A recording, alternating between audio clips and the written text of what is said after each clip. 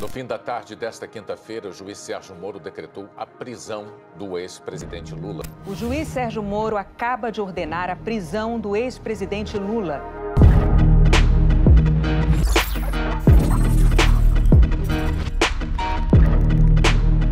Lula responde a 3 processos em Curitiba e já foi condenado em 2 deles, apenas que somam 29 anos de prisão. As condenações se referem ao triplex do Guarujá e à reforma do sítio de Atibaia.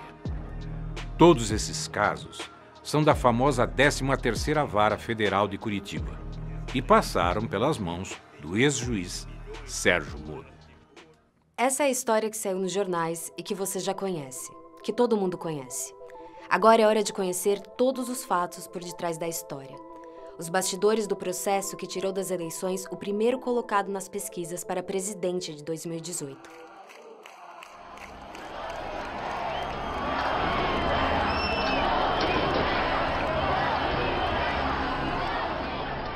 Os processos contra Lula em Curitiba são um dos maiores casos de lawfare já vistos no mundo. Nesse tipo de guerra, o ataque aos inimigos políticos é feito por meio da justiça, com múltiplas acusações, bloqueios de bens e divulgações seletivas na imprensa. O objetivo é inviabilizar a defesa e criar na sociedade um clima de culpa. E o julgamento passa a ser mera formalidade. As condenações já estão prontas. Um manifesto assinado em outubro de 2019 reuniu juristas de 8 países.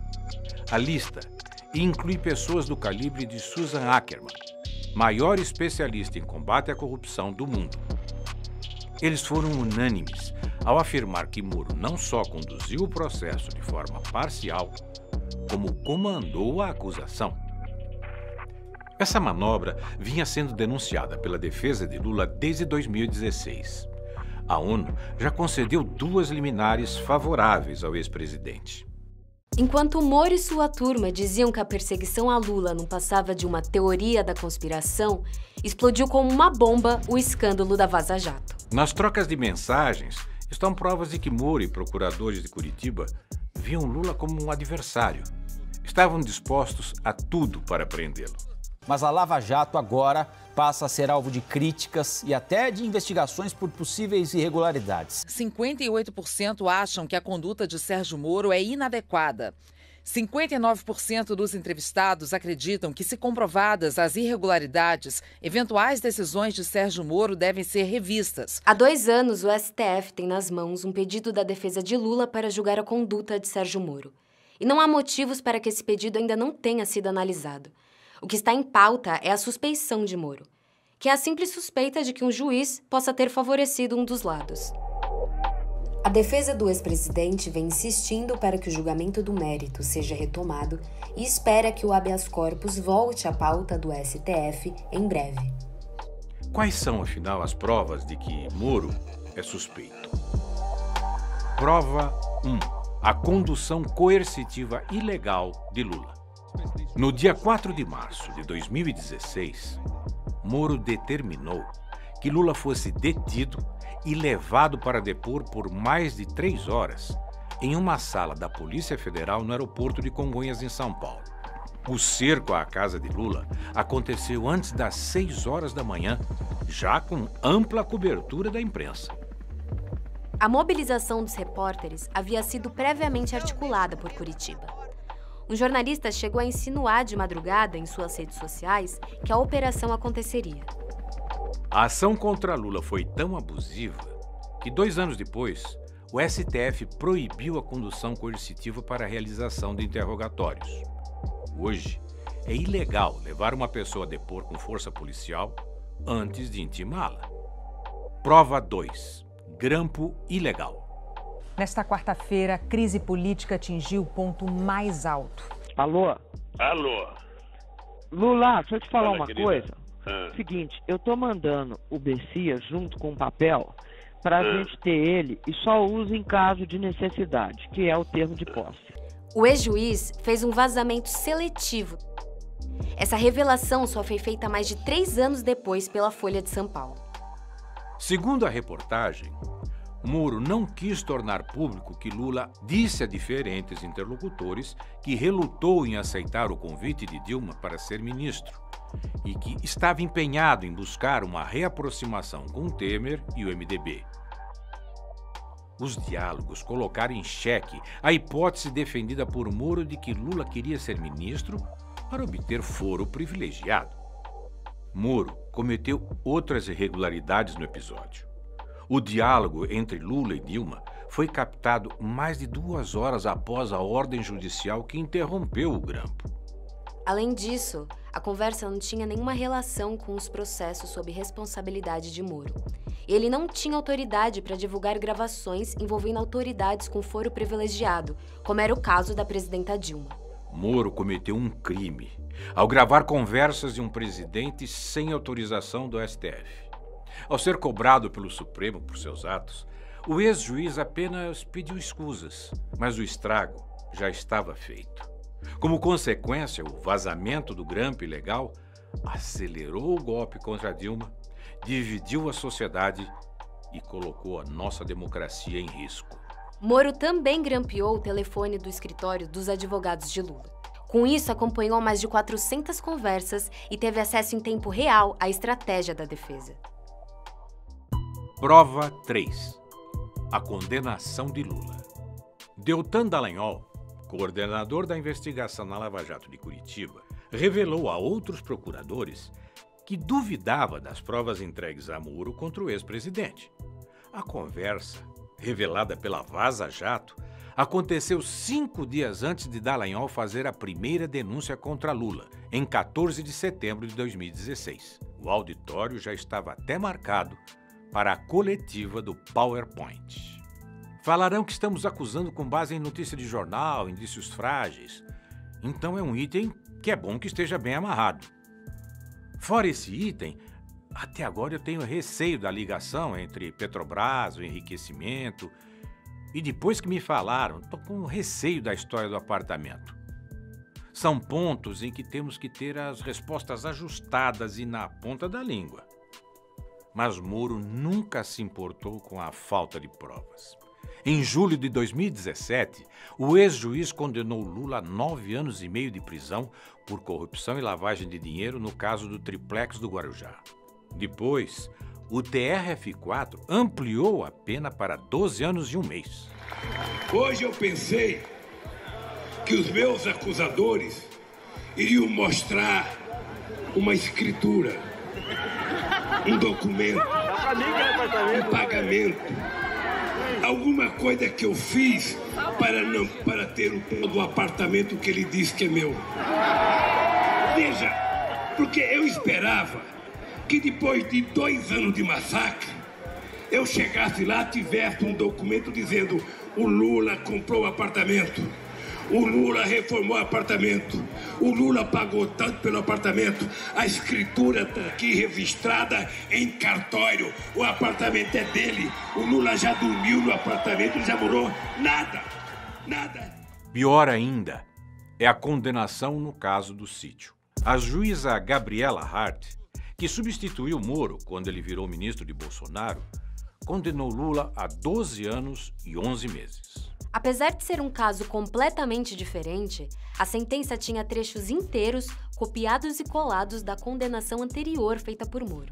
Mais tarde, essa pena foi ampliada pelo TRF4 para 17 anos. Em ambos os processos, as sentenças apresentavam graves falhas. Não determinavam o que Lula teria feito em favor das construtoras que justificasse o alegado recebimento de um apartamento no Guarujá ou a reforma de um sítio em Atibaia que nunca pertenceu a Lula. Moro diz apenas que Lula praticou atos indeterminados que teriam beneficiado as empreiteiras durante seus 2 mandatos como presidente. Não importava o que Lula apresentasse como evidência de sua inocência. Os processos eram meras formalidades em Curitiba e as condenações já estavam pré-definidas, sempre com o objetivo de manchar a reputação de Lula e tirá-lo da vida política. Prova disso é que Lula foi absolvido na Justiça de Brasília da acusação de ter feito parte de uma organização criminosa na Petrobras. O ex-procurador-geral da República, Rodrigo Janot, diz em seu livro que Lula era objeto de desejo da Lava Jato e revela que foi pressionado por Deltan Dallagnol a acelerar o processo do PowerPoint para justificar as demais condenações contra o ex-presidente em Curitiba. Com a absolvição de Lula nesse processo, há um entendimento de que caem por terra todas as outras acusações que pesam contra o ex-presidente nos processos iniciados por Moro. Prova 4. Abuso de autoridade. No dia 8 de julho de 2018, o desembargador Rogério Favretto, do TRF4, determinou a soltura imediata de Lula. Gebran Neto, outro desembargador, suspendeu a decisão do colega, embora só tivesse jurisdição sobre o caso no dia seguinte, ao fim do plantão judicial. Moro, que estava de férias, atropelou todo e qualquer rito jurídico para evitar a liberdade de Lula. Enquanto se debatia qual desembargador tinha razão, Moro, um juiz de primeira instância, determinou que a PF de Curitiba não soltasse Lula. A ordem foi acatada pelo delegado da Polícia Federal, Maurício Valeixo, o mesmo que depois se tornou braço direito de Moro no governo Bolsonaro. Favretto reiterou a soltura imediata de Lula, mas o presidente do TRF4, Thompson Flores, entrou na disputa e manteve Lula preso. Moro teve que dar explicações ao Conselho Nacional de Justiça sobre a sua atuação no episódio. E essa não foi a única vez que o então juiz passou dos limites. Diversas vezes, durante as audiências em Curitiba, ele tentou intimidar os advogados de defesa de Lula. Como a gente fez lá brincando lá no ringue com o Lula, né? Na audiência, na oralidade, tem toda mais uma dinâmica, como a gente fazia no âmbito da Lava Jato.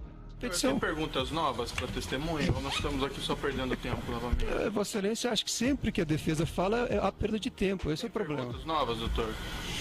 O juiz não tem tempo para ficar perdendo aqui. Fica o protesto aqui de novo, Excelência. Doutor está sendo inconveniente. A opinião da testemunha. A defesa não é inconveniente na medida que nós estamos no exercício. Já foi indeferida a sua questão. Mas eu sei, mas você já foi indeferida a sua questão, doutor. Vocês não podem caçar a palavra da defesa. Posso, doutor? Não pode, porque nós estamos colocando uma questão muito importante, relevante. O ilustre procurador da República está pedindo a opinião da testemunha. E ele doutor, não pode pedir a opinião da inconveniente. Já foi indeferida a sua questão. Já está registrada e o senhor respeite o juízo. Prova 5. O adiamento do interrogatório de Lula para impedi-lo de se manifestar publicamente.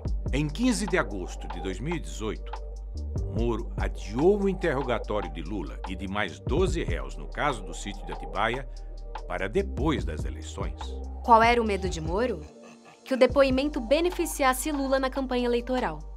O medo do ex-presidente falar era tanto que a Justiça negou um pedido da Folha de São Paulo para entrevistar Lula na sede da Polícia Federal em Curitiba. E Deltan Dallagnol comemorou. Carlos, o Fux deu uma liminar suspendendo a decisão do Lewandowski que autorizava a entrevista, dizendo que vai ter que esperar a decisão do plenário.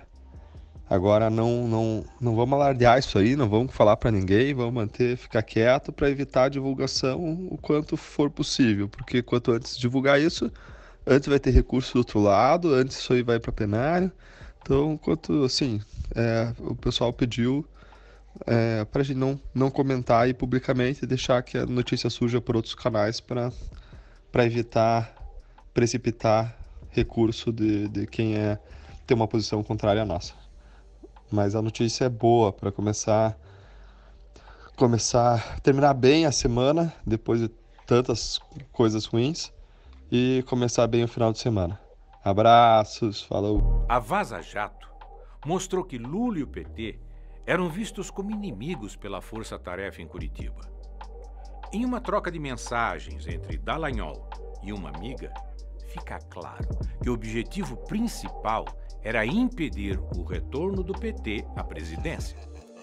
Ando muito preocupada com uma possível volta do PT, mas tenho rezado muito para Deus iluminar nossa população para que um milagre nos salve.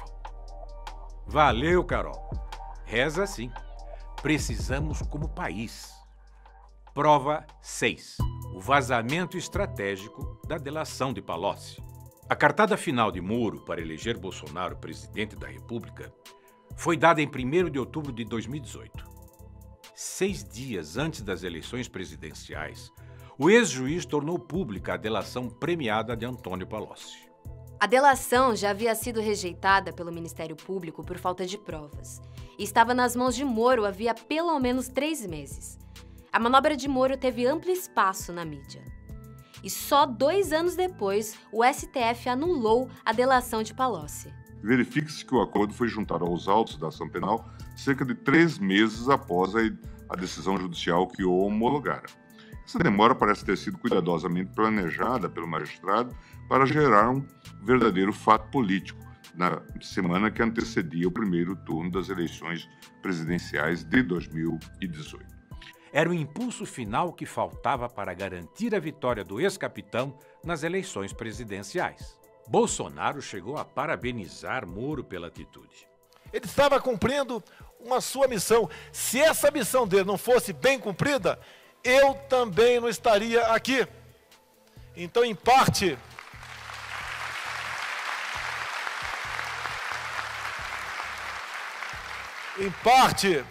do que acontece na política do Brasil, devemos a Sérgio Moro. Prova 7. A ida de Moro para o governo Bolsonaro. Se depois de tudo isso ainda restava alguma dúvida sobre a parcialidade de Moro, a nomeação do ex-juiz como ministro de Bolsonaro escancara quais eram seus interesses. Enquanto julgava Lula, Moro negociava um cargo no primeiro escalão do novo governo. E aí veio o dia do segundo turno, domingo, na casa do Jair. A gente chegou lá à tarde, tipo 5, 5 e meia da tarde, ainda estava claro. O Paulo Guedes estava na sala, me puxa, me chama e fala assim: Bebiano, eu quero conversar com você um negócio aqui importante. E foi a primeira vez que o Paulo Guedes mencionou que estava conversando com o Sérgio Moro. Ele me contou que já tinha tido 5 ou 6 conversas com o Sérgio Moro e que o Sérgio Moro estaria disposto a abandonar a magistratura e aceitar esse desafio como ministro da Justiça. A vitória de Bolsonaro foi comemorada por Rosângela, a mulher do ex-juiz. Ela postou um vídeo em sua conta no Facebook com uma montagem do Cristo Redentor ao lado do número 17 do ex-capitão e a frase: "Estamos juntos, Brasil". Sérgio Moro saiu do governo em abril de 2020. Em novembro, tornou-se sócio-diretor da Álvares & Marshall. A empresa tem entre seus funcionários ex-agentes de departamentos de inteligência dos Estados Unidos, como o FBI e a NSA. A Álvares & Marshall foi administradora judicial da OAS e apresentou à Justiça uma lista de imóveis de propriedade da construtora que incluía o famoso triplex do Guarujá, o mesmo que Moro e a Lava Jato afirmavam pertencer a Lula. A empresa norte-americana também é administradora judicial da Odebrecht, outra construtora que Moro levou ao fundo do poço quando era juiz da Lava Jato. A Álvares & Marshall revelou ao UOL que já teria faturado 17 milhões de reais com a crise da construtora brasileira. O conflito de interesses nestes casos é evidente. Lideranças de todos os campos políticos ficaram perplexas com a decisão de Moro em aceitar o trabalho na empresa norte-americana. Diante da repercussão extremamente negativa, o Tribunal de Ética da OAB São Paulo notificou Moro sobre a proibição dele exercer a advocacia junto aos clientes da Álvares & Marshall. Ao longo de todas essas injustiças, Lula se manteve firme. Eu tenho tanta obsessão de desmascarar o Moro, desmascarar o Delayol e a sua turma, e desmascarar aqueles que me condenaram, sabe, que eu ficarei preso 100 anos, mas eu não trocarei a minha dignidade pela minha liberdade. Foram 580 dias preso injustamente na sede da Polícia Federal de Curitiba. Durante todo esse tempo, o povo permaneceu em vigília e personalidades de todo o mundo se mobilizaram por sua liberdade. Bom dia, presidente Lula!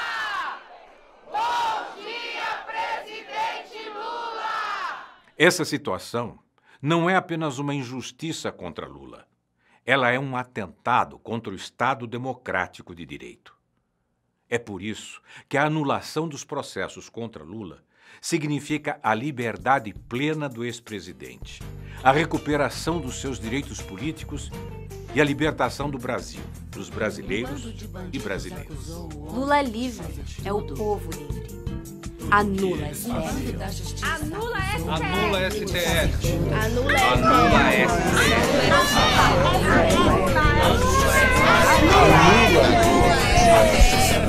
Um bando de bandidos acusou o homem de fazer tudo. Tudo que eles fazem. A justiça é nossa. A justiça é nossa. Uma banda da polícia e um tucano na justiça vieram juntos. Estavam na mídia todo dia. Promotor, pastor,